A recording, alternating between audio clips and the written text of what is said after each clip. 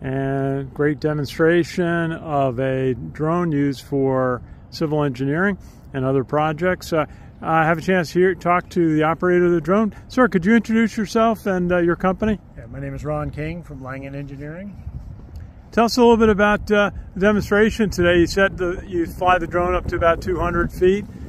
Yeah, we have the DJI M300 with a TrueView LiDAR system mounted on it, and we fly it at 200 feet and about 5 meters per second. And it gives us the best data, and it captures images and LiDAR data simultaneously.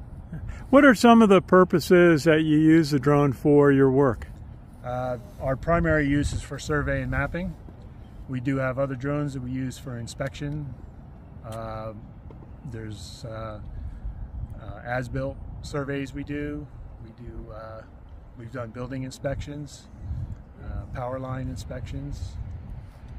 Anywhere that we can, sometimes remote access is a problem for conventional survey, so we fly the site as long as we can be within visual line of sight of it.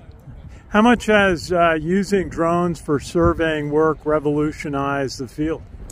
It's made things a lot quicker.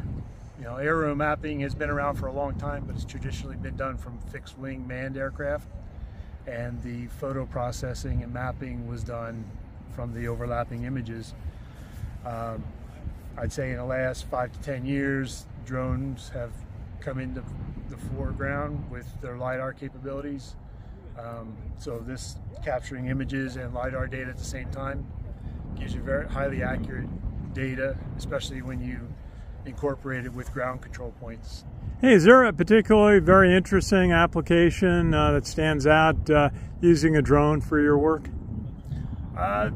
Infrared cameras are interesting.